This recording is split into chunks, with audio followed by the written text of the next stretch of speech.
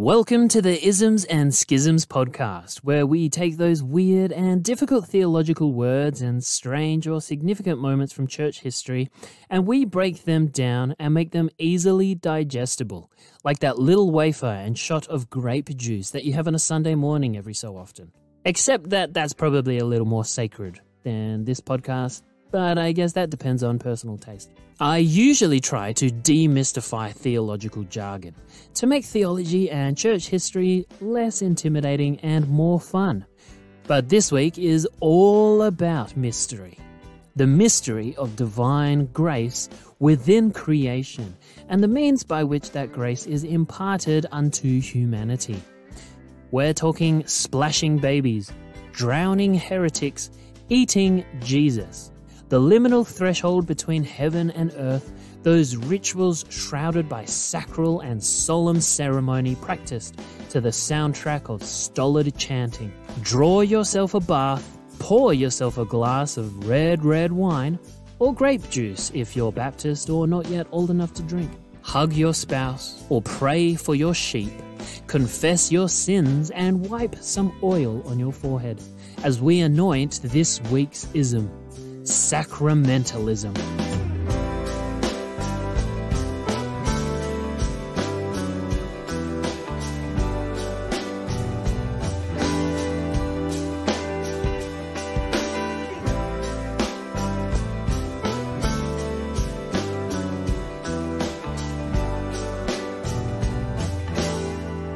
Generally speaking, a sacrament is a sacred ritual as part of living within the church community. And sacramentalism is, within Catholic doctrine at least, the belief that partaking in these sacred rituals is essential for salvation.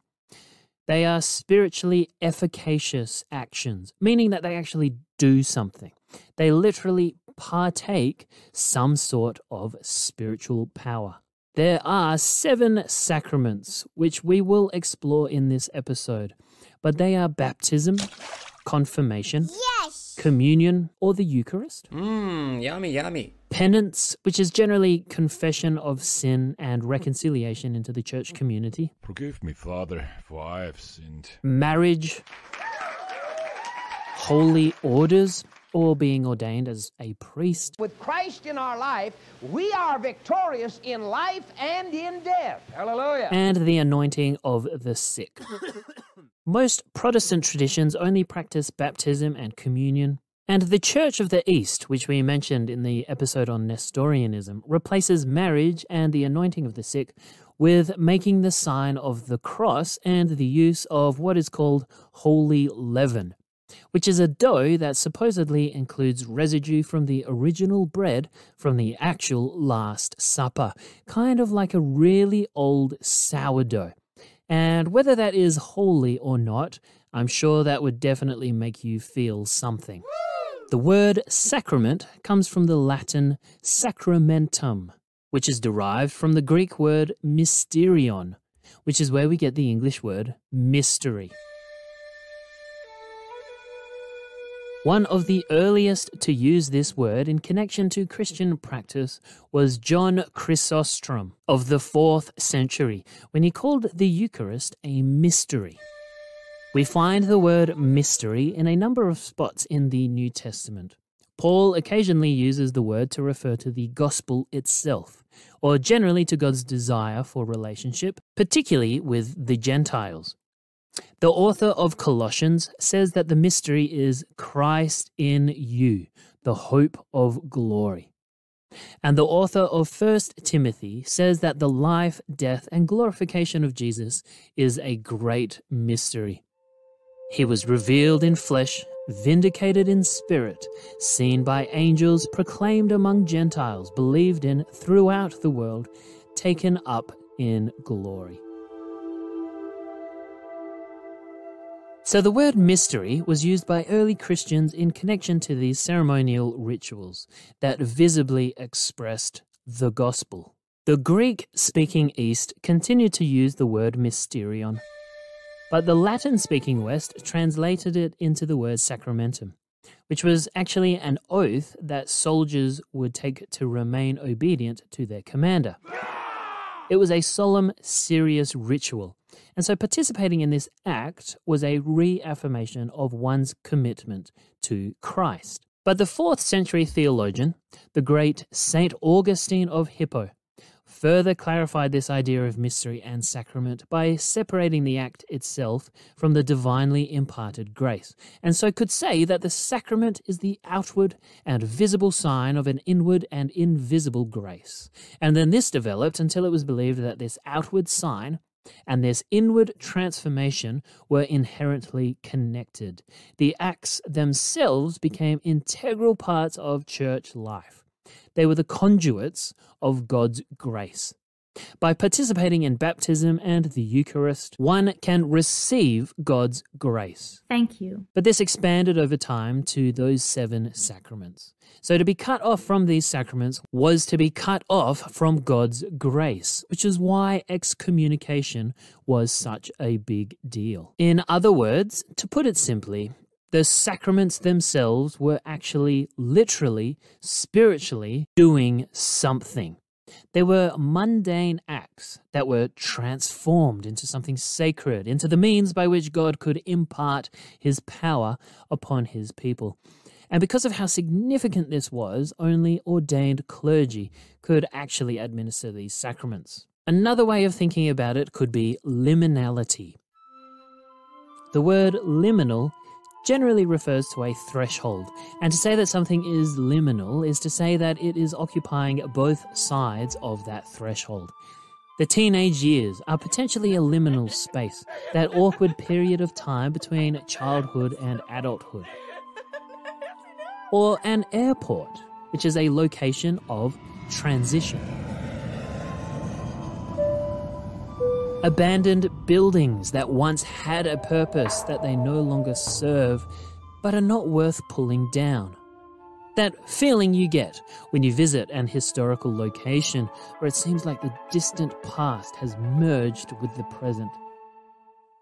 The idea of liminality can also refer to places or moments that are sacred, the threshold between the spiritual and the natural, between heaven and earth. In some traditions, this is known as a thin place, where the veil that hides the supernatural world is pulled back.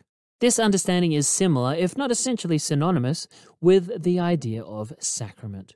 The practice of the sacrament is a moment of liminality, a moment where heaven and earth mysteriously overlap. The Catholic understanding of sacraments came under attack during the Protestant Reformation. Martin Luther argued that the sacraments did impart spiritual power, but insisted that they were only efficacious, that they only actually did anything when they were accepted by the participant by faith. However, others thought that he had not gone far enough. They thought this concept of sacrament was more magic than spiritual, that it was superstition even. The Baptists started using the term ordinance rather than sacrament, referring to those rituals that Jesus himself ordained. Where the Catholic Church practiced 7 sacraments, the Baptists insisted on only 2, baptism and the Eucharist, which became known as communion or just the Lord's Supper. According to the Gospel accounts, these were ordained by Jesus, and the focus of these rituals was on obedience, and so they are human acts, not divine ones. They were stripped of anything that seemed too much like magic. They don't impart anything particularly spiritual, but are just signs. The Holy Spirit is the one that imparts anything spiritual and cannot be limited to anything physical or anything human. They nevertheless maintained that baptism and communion were still sacred acts, rituals that still functioned as the external sign of an inward transformation. But theologically, it is not the act of the ritual itself which is spiritually efficacious. So let's have a closer look at these sacraments, focusing in on baptism and the Eucharist. Baptism is the practice of using water to symbolize the act of purification, and is usually the ritual that signifies one's entry into the Christian community. This goes back to Jesus being baptized in the Jordan River by John the Baptist.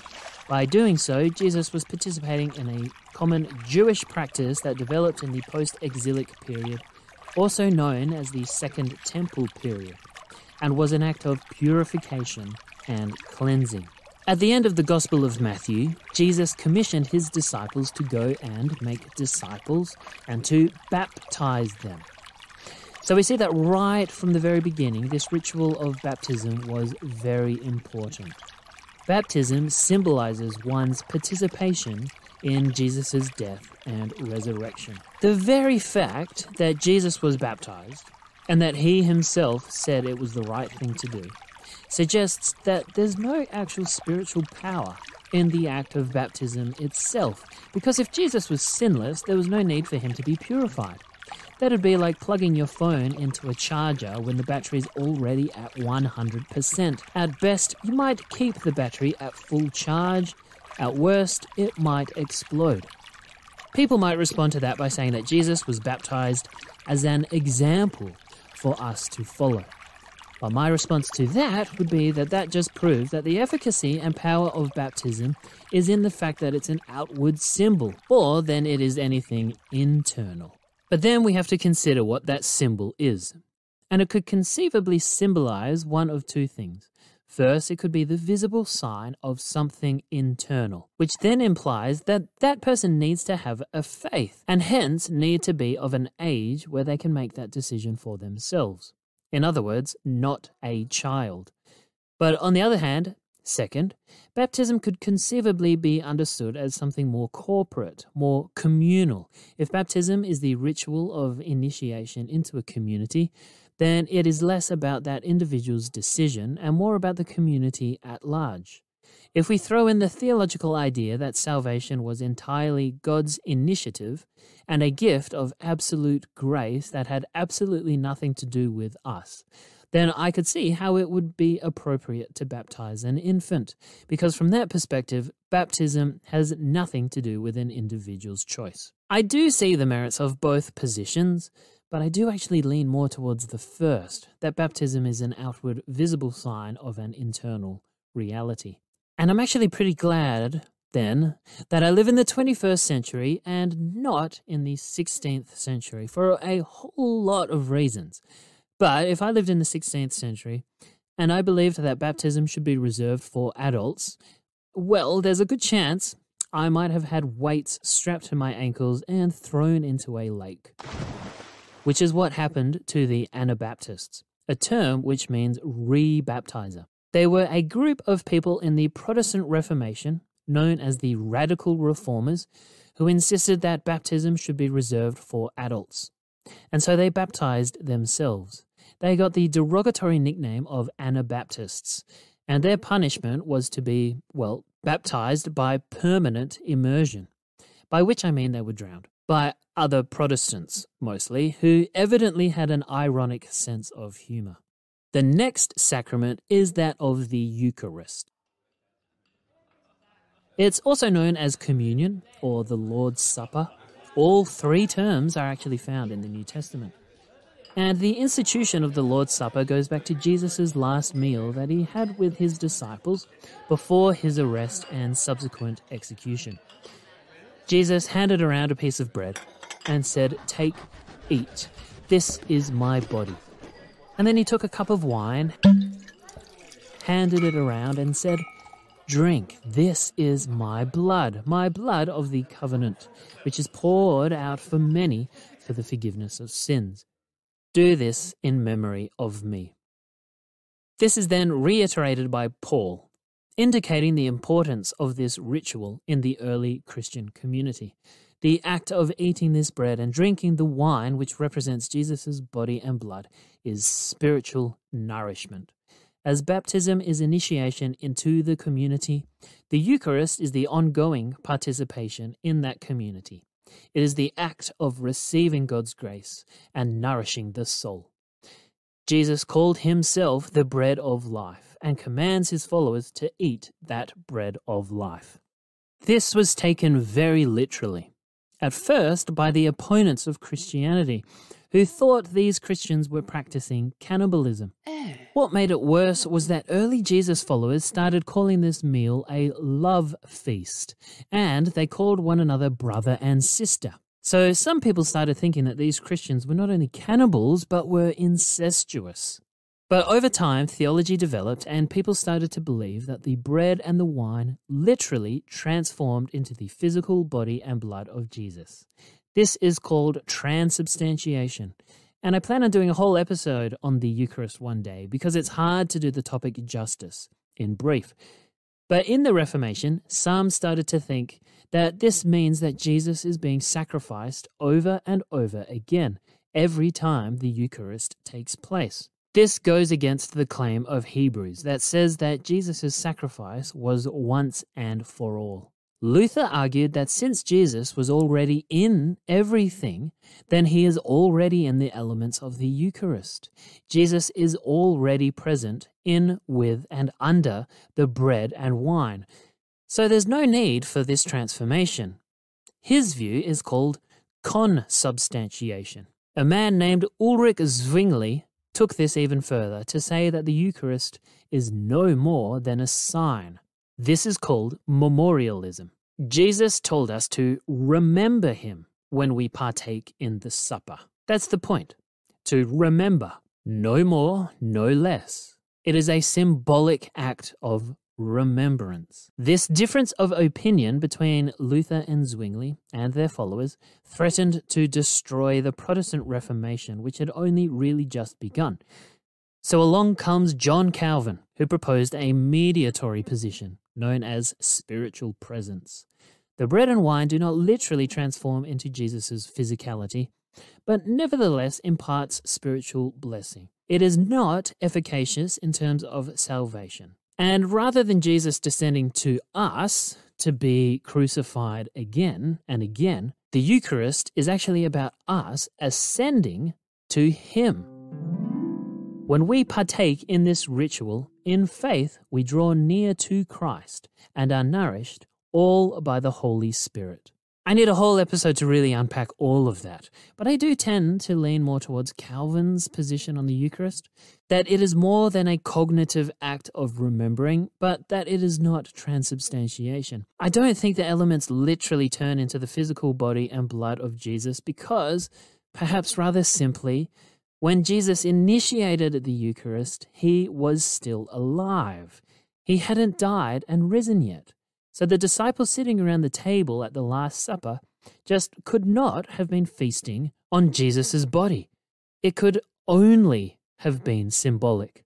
And if that first supper was symbolic, there's no reason to think that every other supper that has happened since is not also symbolic. So personally, I tend to fall more into the Baptist category here, and that I lean more towards the two ordinances of baptism and communion, and I don't think they are efficacious in terms of salvation.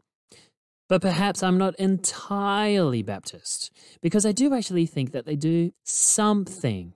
I think there is an element where communion in particular does provide some sort of spiritual nourishment that takes the act of taking communion beyond just a mental activity of remembering. But I do also want to stress that these rituals do mean a great deal to a lot of people, and so I don't necessarily want to dictate what these rituals mean specifically. Some of the power, I think, lies just in the fact that they mean a lot to people. If you draw comfort from these sacraments in whatever form that might take for you, then I genuinely think that that is wonderful. The power of the ritual lies not in the ritual itself, but in the faith that the ritual inspires. I do also quite like the word sacrament. It's not really a word that gets used in Baptist churches very often, which is the tradition that I grew up in and currently practice. And though I understand historically why the Baptist Church wanted to distance itself from words like sacrament and Eucharist, which sound very Catholic, I think it's a bit of a shame that we've lost the word sacrament, at least in terms of the mystery connotations. I've also used that word mystery quite a lot in this podcast. I think we do need a word that refers to the distinction between finite creation and infinite divinity and how the two interact. our conception of God will never be complete, because by very definition, God transcends all human cognition and capability. I believe that God has revealed himself, and has revealed himself ultimately in the person of Jesus and in his resurrection. And I do believe that we can know plenty about God, and that knowledge will continue to increase, but it will always be dynamic rather than static, relational rather than clinical, and perpetually partial, provisional, incomplete, and rooted to and conditioned by our cultural and historical context. Our relationship with God and our knowledge of God is a mystery. It is sacramental. Likewise, God's relationship to the world, to creation, is a mystery.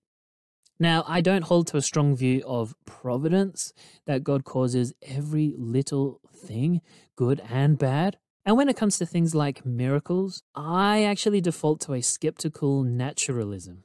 I think almost everything tends to have a natural explanation or is an accident of contingency. Personally, I struggle to make sense of why God would create the laws that govern the universe, but would then ignore them or even violate these laws.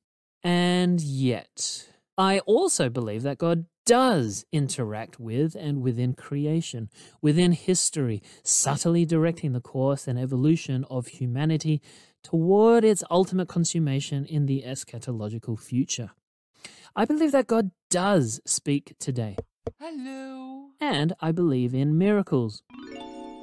I know that that's a contradiction, and to be honest, I don't know how to reconcile all that. Holding those two opposing beliefs, one that defaults to a naturalism and another that allows for the activity of God at the same time, causes a bit of a tension. They don't fit easily together. And I tend to think that that is precisely because my finite mind cannot comprehend the infinite. So there is a mystery here. That interaction between the natural and the supernatural is a mystery.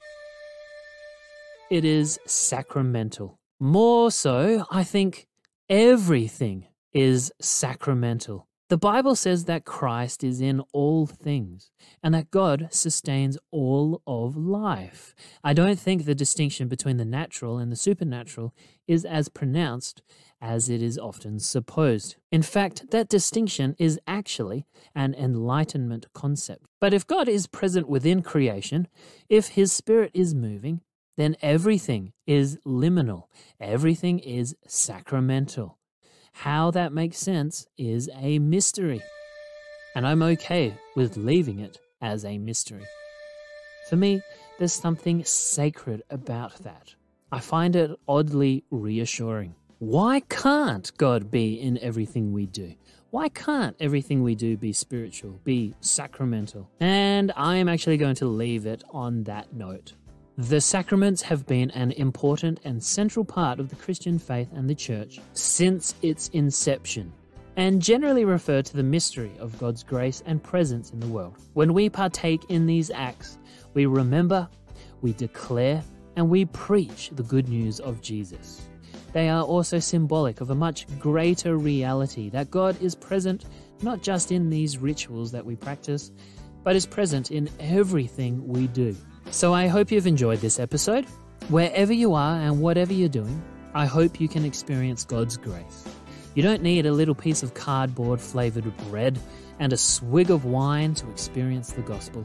Know that God loves you and that God is for you. Maybe this moment right here can be a liminal space. Maybe this moment can be sacramental, whatever you're doing, however you're listening to this podcast. A reminder as we finish that I would greatly appreciate your reviews and your ratings. And if you told someone else to check this podcast out, remember to let me know if there are any ism or schisms you would like me to look at. This episode was recorded on the traditional lands of the Whadjuk Noongar people. I look forward to examining more isms and schisms with you.